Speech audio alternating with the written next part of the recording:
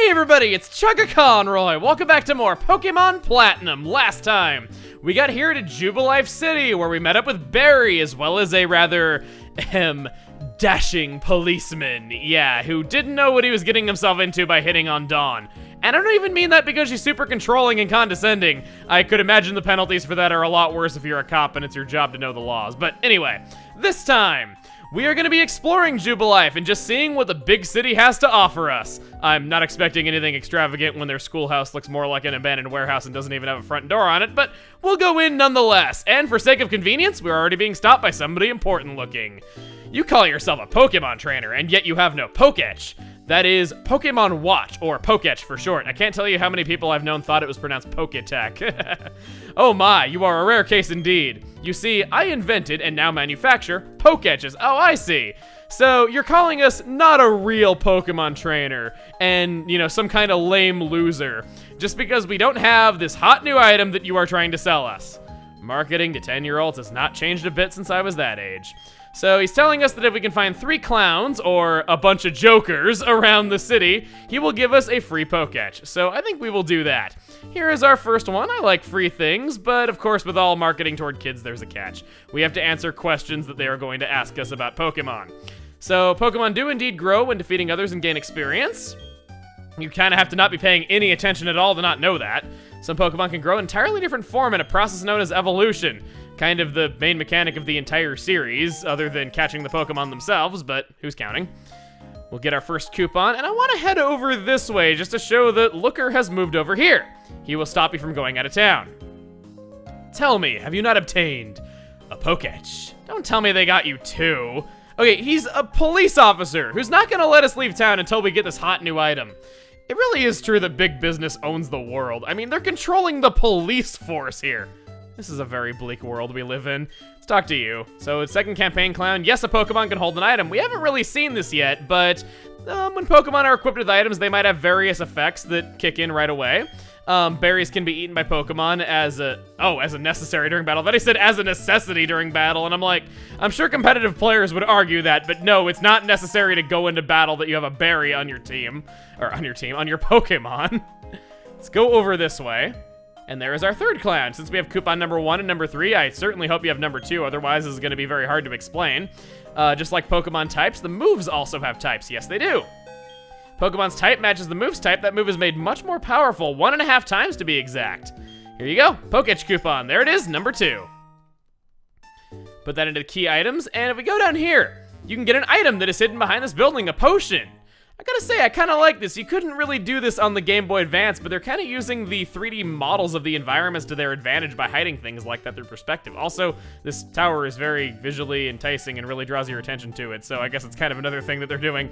We can't go in there yet, though, but I don't know. I just think it is kind of nice how they hid items in places they couldn't really do on the GBA. It shows that, you know, the style is, I feel, is very visually enticing. It's like a pop-up book. I like it a lot. Okay, let me count your coupons. I'll use the Poketch here. Wait. You can't count to 3 without your Poketch. I know people overuse technology for things they could quite easily figure out on their own, but that's just sad. No wonder you invented this thing. Well, that pretty pattern on the lower screen is no longer there. We now have the Poketch. Now, what I like to do is, now that you tap on the bottom screen, this happens. Hear that? What I like doing is tapping on that while the text is scrolling.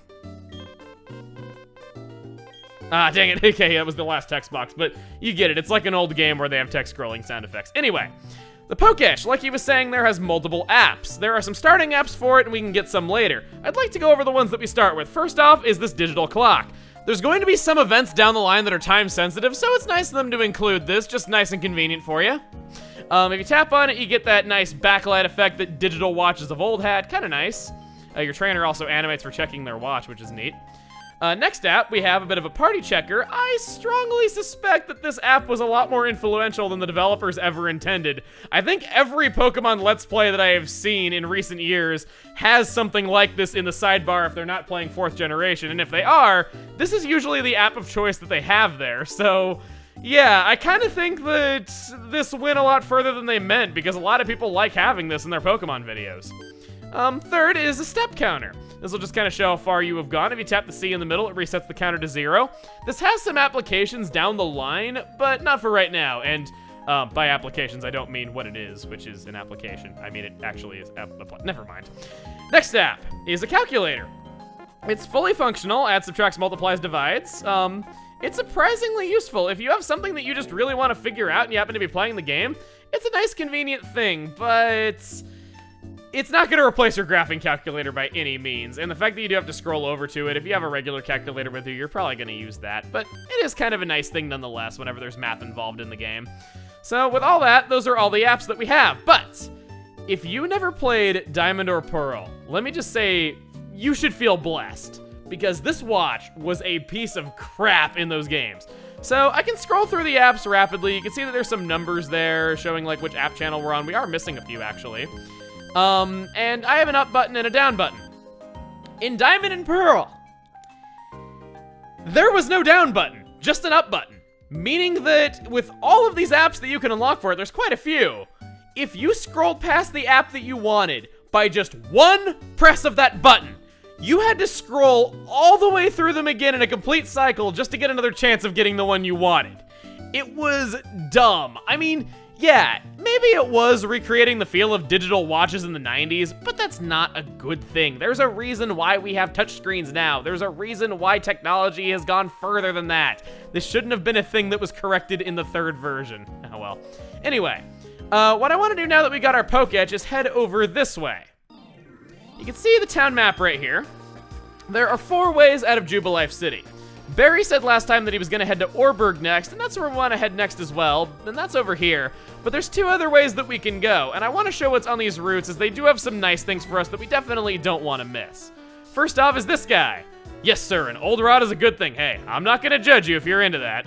You think so too, am I? Right? Buddy, I'm only 10 years old, but okay. Yes, good answer. We can be friends. Here you go. That's my old rod. Contrary to what your mind in the gutter might be thinking, this is the introduction of fishing. Wherever there is a body of water, you can fish. We do not need to know how to use this thing, and when you're fishing... Okay, time out. What is it with games? And asking, hey, do you need a tutorial? And then when you say no, they give it to you anyway. Like, that's a thing that happens all too often in games. Why is that a recurring thing? It's like, it's okay if you're gonna force a tutorial on me. Just don't make it sound like I actually have a choice in the matter. I mean, Here we get an X accuracy. This is another example of an X item. We got one at the end of the last video. This will up the accuracy of your moves for a single battle. It's a one-time use item. This item can be really good. There's some really powerful moves that have low accuracy, and that can definitely help you. Go into our bag, though. You can see the old rod in our key items. If there's ever a key item that you want to use on a regular basis, just go to register, and you can use it by just pressing Y. Oh, I'm not actually next to the water. That would kind of help. Okay. With the old rod, this is easily the worst fishing rod of the bunch that you can obtain. With it, no matter where you are, it will only obtain one Pokemon. And that Pokemon is...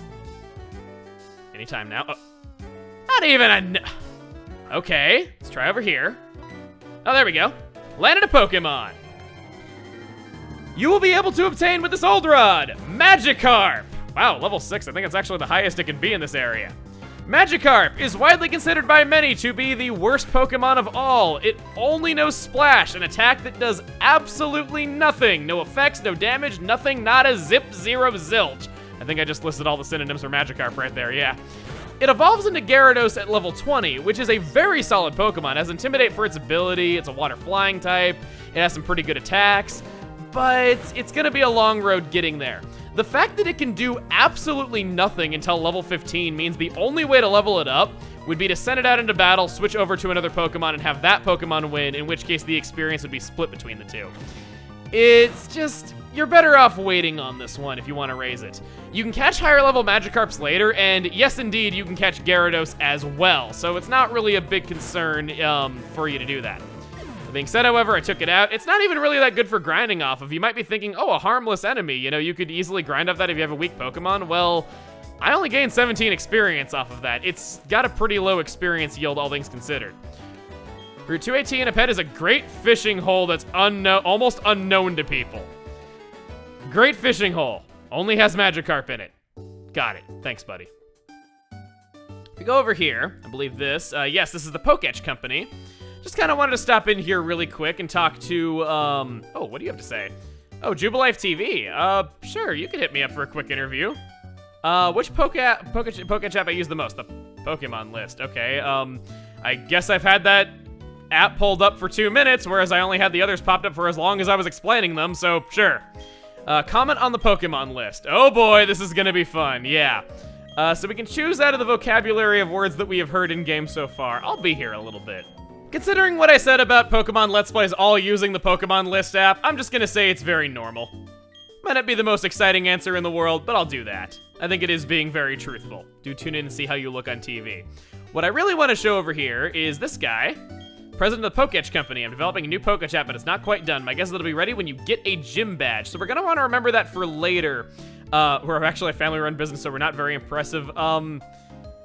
You have a gigantic, huge building in the center of, like, the biggest city in Sinnoh. What do you mean you're... Never mind. So we're gonna want to remember that guy for later. Whenever we get a gym badge, we will want to come back here and just kind of see what we can get. Other than that, Jubilife condominiums. I think I want to stop in here really quick. There are a lot of items you can get just by talking to simple NPCs, like, well, this one. Your Pokemon is quite adorable. Here, try making a hold this Quick Claw. This is our first example of a hold item, which we heard about earlier. This is helpful early on, but it is luck-based. Basically, at random, speed will be ignored, and the holder of the Quick Claw will just simply go first regardless of what their speed stat is. Bodhi, you're not the fastest turtle on the racetrack, so I think I'm gonna give that to you. Again, it's a luck-based item. I just don't really have anything better to give him, so an item that helps him some of the time is better than an item that never helps, and that's why I gave that to him. Did you buy some heal balls at the Pokemart? No, because they are a terrible item. Heals the Pokemon and captures on the spot. That means you can catch a Pokemon and have it battle ready right away. Of course, if your team has 6 Pokemon in it, it won't do any good because they get transferred to the PC right away, which heals them up all the way anyway, so you barely get any chance to use it. You're a wonderful salesman telling me I should buy an item and then immediately telling me why it's so awful. I like how Pokemon can use different attacks. That makes things fun and different. Sure, if you say so. Okay, learning new moves and using them is fun. For those wondering, I still haven't used Absorb in battle just because that Magikarp couldn't have damaged me, and I kind of didn't want to have our first use of a new move be while I was going over a Pokemon, so that's why we did that. Now, speaking of items, let's go to the mart. This clerk on the right, they have a Pokeball, Potion, Antidote, Paralyze Heal. Yeah, this is looking very familiar. Thing is, unlike a lot of RPGs where you get better items depending on what town you're doing shopping in, where later towns have better items than earlier towns, not so here. It's determined by your progress. Depending on how far you've made it into the game, all stores, at least the right clerk's store, will sell the same item. So it's exactly the same as Sand Gem Town. And if you're wondering if this means no repels for at least another town... Sorry, I miss them. I really do. It's a big gaping hole in my bag. And no, it's not a hole that the repels are falling out through. I just don't have any. The clerk on the left, however, has some new items for you. Airmail is the part of the mail mechanic. You'd use this in multiplayer to give messages to other players. You can equip letters to your Pokemon and then trade them over to them. But I don't really have a way to show this, at least not for the time being, so I think we're gonna skip over this for now. Second, though, is the Heal Ball. We've kind of gone over why this is one of the worst Pokeballs in existence. It's not any better at catching a Pokemon than a regular old Pokeball, and it's more expensive, but, you know, it might be a nice novelty. Whenever you catch a Pokemon, it will actually be sent out with whatever Pokeball you caught it in for its in-battle animations. So I'll catch it just because it's a nice-looking Pokeball. Maybe it'll be a nice novelty down the line for something I might catch. I know that it's not really necessary for me to spend that. I might as well have just bought a Pokeball, but still. Anyway, I want to go up north next to Route 204. See if I can sneak past you. These trainers are going to adjust how they're looking, so I can kind of sneak past them. There are some new encounters on this route, but I think we'll go over them in just a moment. And hey, what do you know? First battle Turtwig ever did with that Quick Claw, it went before a Starly. Main reason why I want to wait a moment is that up here we have a dungeon known as the Ravaged Path. We're not able to make any real progress in here. There's just a small place that we can walk around in, and there's a potion that we can get. We did this. It's a rugged rock, but a Pokemon may be able to smash it. We don't have any sort of Pokemon capable of doing that, but there are 2 encounters that you can get here, and you might not have thought to have gone up here, so I wanted to go over this because the Pokemon found in here can be quite useful. First off is Psyduck. Or should I say, Psyduck. This can only be encountered in Platinum version. Should you have picked Chimchar, there are many rock types ahead that you're gonna need to worry about. The good news is, Psyduck learns Water Gun almost immediately after being caught here, so it's an excellent short-term solution to that problem. Though long-term, it's not the best option for a water type. It stays a Psyduck until a pretty darn high level, and it might struggle to keep up. Normally, this isn't such a problem in other games because Psyduck is caught so much later in other regions, but here, it's kind of an uphill battle. That being said, though, it's a decent special attacker that a Chimchar trainer might want to consider for the short term. Also in this cave is Zubat. If I could describe Zubat in one way, it would be useless. Until it gets Wing Attack. No, I'm serious. Once Zubat can get Wing Attack, it is a force to be reckoned with. It's a tough uphill battle for those first few levels, but if you can just get it to that point, it's very respectable. I like poison types more than most people do. Offensively speaking, it's one of the worst types out there. In 4th generation, it's only super effective on grass, but defense is where it really shines. It resists so many common types. Poison Flying gives it 3 quad resistances. Fighting Bug in grass gives it a nice ground immunity that would normally be a weakness if it was just a poison type. Not only that, but it's really fast. In fact, when fully evolved, it's tied for being the 2nd fastest Pokemon in the Sinnoh Dex. It's the perfect example of a super common Pokemon that a lot of people think is just weak. I mean, you fight it in the wild all the time, and yeah, who doesn't get annoyed at hearing its cry every 10 seconds whenever you're in any cave in any Pokemon game? It can get really frustrating to run into, and I can see why people would write it off thinking that it's weak because it's so common. But if you've never used one, you might want to try it out. Its playstyle is definitely different from Starly's, but if you want a flying-type Pokemon in your team and you don't want to go with the bog-standard Starly, it's something worth considering. And, you know, I think it's underrated. I praise it in every Let's Play I do, and maybe I'll use one someday. If you haven't guessed by all my beating around the bush, or rock in this case, in this setting, that day is going to be today. Like I said, I like poison types a lot more than most people do, and Zubat is one of my favorites. I think it's time I put my money where my mouth is and use one of these dang things. I mean, this one right here is level 5. I think that's a pretty... well, it was a pretty respectable Zubat. Okay. Well, that's freaking awkward. I guess Bodhi really didn't want to spend the rest of its life with that Zubat in particular, but that's okay. The very next one I found was level 6. And I think that's actually the highest level that they can be in this area, so yeah, I think I'm gonna go for it. Got there. Maybe someday I'll actually get to use Absorb on screen in a meaningful way. Just absorbing a little bit of my health right there. I don't think I'm gonna risk attacking it again. Let's throw the heal ball. I'm gonna get to do something here today that not many trainers can say that they have ever done. I'm gonna use a heal ball and actually have it be useful. I don't have a team of 6 yet, so... wow. This world really does not like me today. Okay, let's try that again. I'm a little bit worried to attack it just because damages do have a little bit of variance to them, meaning that I could still knock it out. So let's try that again. 1, 2, 3. Thank goodness, man. I like how Bodhi also got to level 11 in this area just from me walking around trying to find a Zubat that it wouldn't mutilate. It checks its surroundings and the location using reflections of the ultrasonic waves from its mouth. It has no footprint, even though it quite clearly has legs and feet. Well, it clearly has legs, more like. I don't have any ideas for a nickname for this Zubat, so you can leave a comment below, you could tag me on Twitter, you can do either of those things and suggest a nickname for this. I say this because I am the worst person ever at naming anything, really. It took me 3 hours to come up with the name Bodhi for my Turtwig, and I'm the kind of guy that when he plays SimCity, he spends more time sitting there trying to name his dang town than he actually does get to play it. So, yeah, anyway. To help with the nickname, Cardinal Rule, gonna go check out its nature as well as its personality characteristic to see what we got. Careful nature. That raises special defense and lowers special attack. That's certainly something. I don't really think that particularly hurts or helps me, but I think I'll go for it. I mean, I'm not trying to get optimal natures. I kind of just take whatever life gives me unless it's particularly bad. Like, if it were like minus speed on a Zubat, I probably would throw it back and try to catch something else, but I just kind of like to go with whatever life gives me. This is not like competitive battling or anything like that, so I think I will go for it. I also decided to look up what that impetuous and silly characteristic means, because that sounded like it would be good, and I was right. That means that Zubat's highest individual value is speed. So, yeah, I am definitely a fan of that. I'm gonna switch Zubat into the lead spot of our party just so that we can get it trained up a little bit. It's only gonna have Supersonic and Leech Life to start off though, so it is kind of weak. However, you might have noticed that I've been avoiding trainers up to this point. You don't need to fight any of the trainers on this route whatsoever, but you might want to. If you recall, completion in this game is based on how many Pokemon you have seen in the Pokedex. Yeah, there are no required battles that will contain certain Pokemon, one of which is Badoo right here.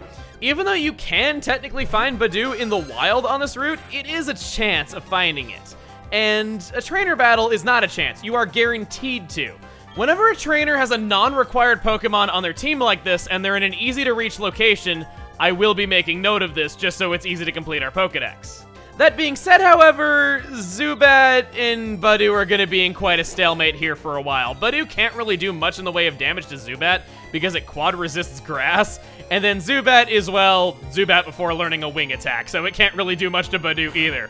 So I think this would be a good time to go over the encounters on this route that I glossed over earlier, and what a better place to start than, of course, Badoo!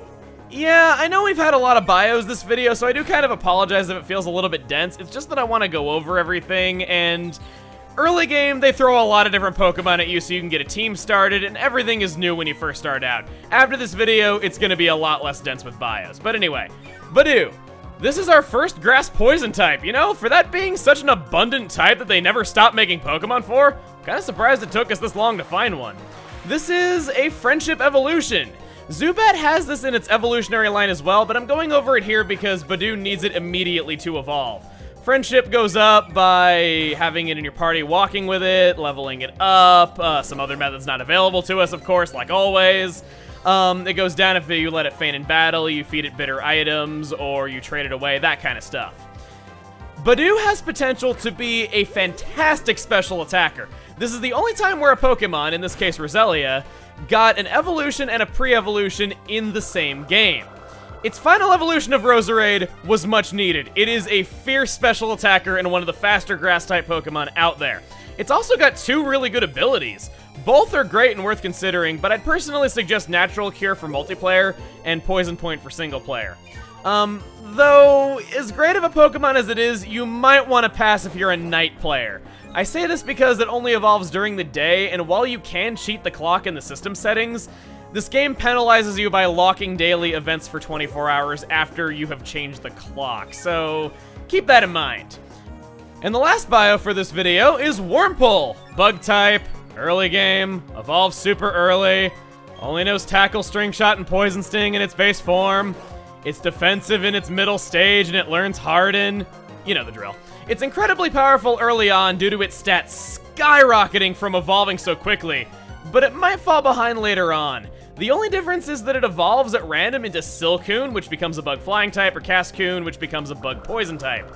It's unique in being the only Pokemon with a branched evolution that evolves even further, which is cool, I guess?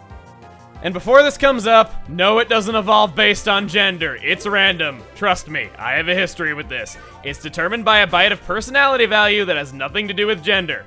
Time doesn't influence it either. Lots of pauses for emphasis in this bio. Also, its shiny form is pretty great. Purple Wurmple, it rhymes. Also, I hope that if you've been looking at the video feed up in the corner this whole time, you can see how painful it is raising a Zubat at first. Like I said, it is trouble. It'll be worth it in time, but this should really illustrate just how annoying it can be to raise at first.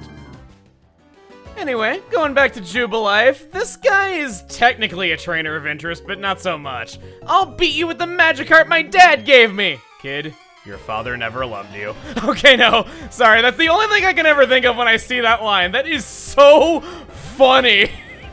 Anyway, he has a Magikarp. It's a 100% encounter rate if you use the Old Rod. Technically missable, but who really cares? Be thankful I didn't make you watch that fight. That was quite possibly the dullest battle in Pokemon history. Zubat ran out of leech lives, so I had to just sit there and wait for the Magikarp to slap itself in the face in confusion over and over again until it went down. That was definitely something, and I did not want to fight you. Yeah, if there is a trainer that changes their direction, if you are running, they will automatically turn and face you. So there are legitimate advantages to walking. You'll also run into less Pokemon in the grass, so that is worth mentioning. You have a Shinx. I believe that's not a missable Pokemon, so no big deal here. Really didn't want to fight you, but that's all just as well. We got some more experience from that. Now, I want to head over this way and get an item through here. Got a Paralyze Heal. We have yet to see Paralysis, and I think it'll be quite some time before we do, but hey, can't help to future-proof. Oh. Now, heading back into town. Last time I said that I was gonna wait to fight the trainers that were in the, Pokemon Trainer School Academy, something or other. Okay, I don't remember the exact name right now, even though Dawn is like, hey, it's all in the name and easy to remember. I feel kind of ashamed now because I'm usually such a stickler for official names. But point is, there's some trainer battles in there that you can do. And I was waiting until I would catch Zubat because, well, those kids look like easy experience. Anyway, I'll be right back from taking care of those. Only thing worth mentioning is that the boy uses X attacks in his battle and the girl uses X defends. Doing it is the best way to learn! After beating her, she says to talk to her friend to get a nice item. Is that you, or is she talking about this kid? Oh, okay, never mind, I was overcomplicating things. We can get a potion from him, so another item that you can get here in Jubilife City. I believe that's all the things of note, though. Yes, Superior Trainer knows how to use items to their full advantage, and by that you mean just being a cheating jerk that spams items in order to win battles, yeah. I'm gonna go heal up at the Pokemon Center real quick. And with all of that done, it's time for us to move on to bigger and better things. Well, okay, it won't be bigger and better because this is kind of the hub town and the biggest city in Sinnoh, but still. We can now go out of town. Looker is no longer blocking the road, so let's go. Of course, though, gotta be somebody new blocking it. Hey, Emil, you tell me you got a little tougher. I would tell you, but I'm silent. Me? Do you need to ask? Of course I got tougher. Come on, I'll demonstrate it to you. Here we go, second rival battle, and this is the main reason why I wanted to catch a second Pokemon for the team. He's got 2 himself, and yeah, it can be a little tough. He starts off with a Starly, level 7, normal flying type with the moves Growl and Quick Attack. It luckily doesn't have any flying type moves, so I won't have to worry about Turtwig here, but still, Starly can do a lot of damage. I want to use Zubat here starting off so that I can use Supersonic to confuse it. If it hurts itself, which it did, it'll do a fair amount of damage. Unfortunately, though, it resists Zubat's only attacking move, so I think it's time that I switch over to Bodhi. If you could hit yourself a confusion a second time, that'd be really useful. Come on, Starly. I know you can do it. Good. Okay, so you didn't shake off your confusion. Good. Okay. Already down to half health. Wow. Maybe someday I'll find a meaningful time to use Absorb in battle. I still have not found a good application to use it. I mean, wow. Oh, come on, Bodhi. Don't miss at a time like, oh. I was faster than, we had a speed tie, didn't we? Because it went first, and then I went first, and I didn't get the animation for Quick Claw, so interesting. Okay. Barry is gonna send out Chimchar next. This big, scary Chimchar. Ugh, I have been afraid of this thing, but okay, it's not as bad as it could be. His starter is level 9, but despite the fact that it should get a new attacking move at level 9, like Turtwig learned Absorb, it has the same moves as the first time you battled it, so you don't have to worry about that at all. It's just gonna use Scratch as its primary attacking move. It's kinda odd. All of the starter Pokemon are like this, so no matter what you picked, it'll have the same moves as the first time you battled it. I remember being very confused about this on my first playthrough, kind of thinking like, wow, I'm really lucky that he's not using his good attack on me, but wasn't the case. And this is getting scary. Come on, please hit with the Supersonic. I don't want Zubat to faint. Both so that I have a failsafe if Turtwig can't handle it, but also because Zubat is our first example of a happiness evolution.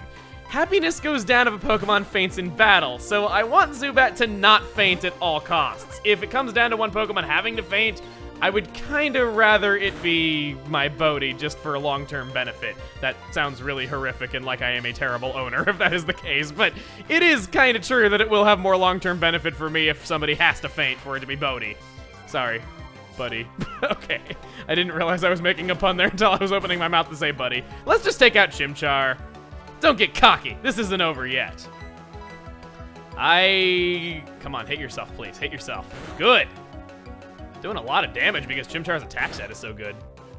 One more hit and it should be done. My Pokemon's getting low HP. Things could be tight here. There's that quick.